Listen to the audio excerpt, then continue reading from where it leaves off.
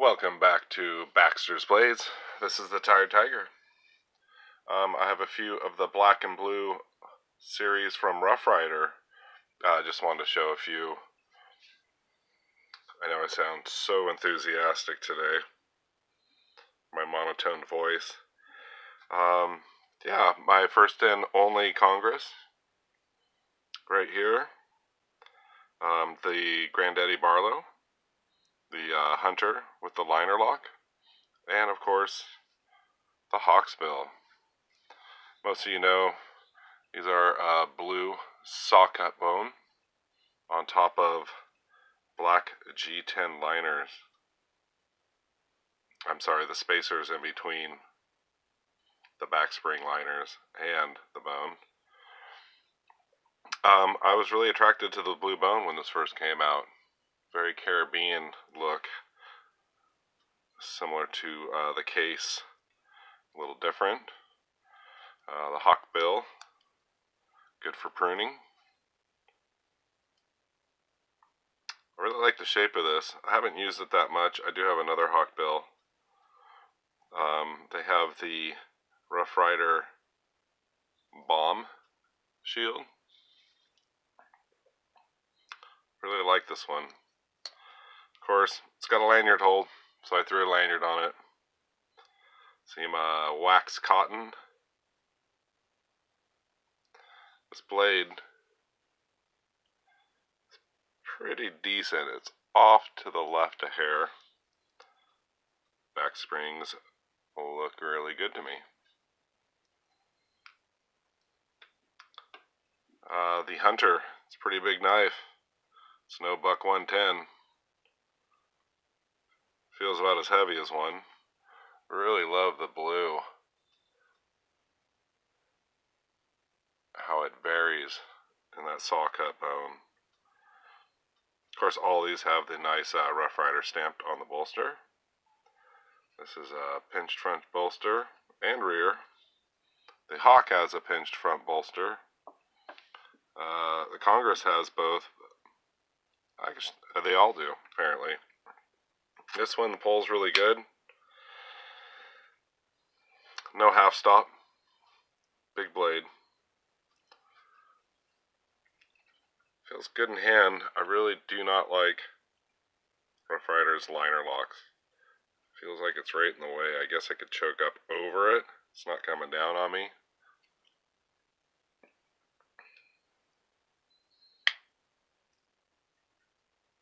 Kind of gritty closing it. This back spring when closed is a little up, a little proud. Granted, these are Ryders. I mean, this was probably the most expensive one I've bought besides the Alta series. Back spring's a little proud on closing. Of course, I had to go with the Granddaddy Barlow. Large Barlow. Good for my hand size.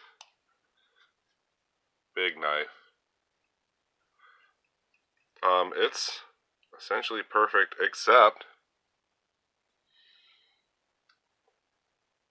the back springs look good. When I close it, it's got a nice half stop. See how it, see if I can get it in there. Not closed all the way. Tip stays up.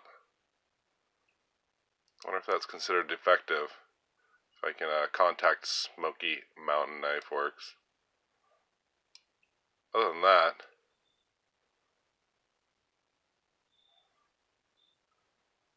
it's pretty good. Just if you put it in a slip or in your pocket, you don't want to stab yourself if it's like that. Big knife, haven't used it that much. More just for the collection.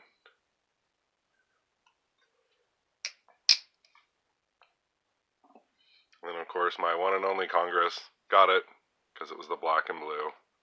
Like I said, I do love this blue saw cut bone.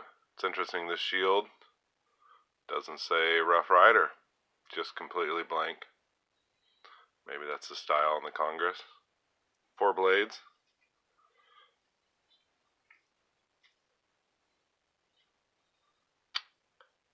don't see a spay blade. They're close. I don't know, is this considered a spay blade? It's almost like a large pen blade. A little lamb's foot. Another small pen blade. And this would be sheep's foot.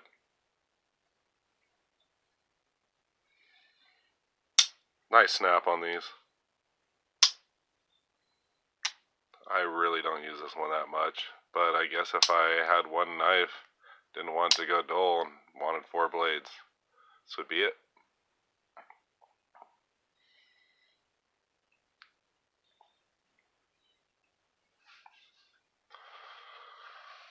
Now that I got everything messed up here, I guess I could lay them out all open for you to check out.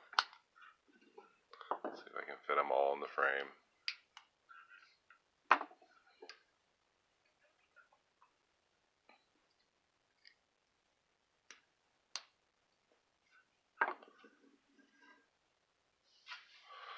That's it. Black and Blue series by Ryder. Have a good day.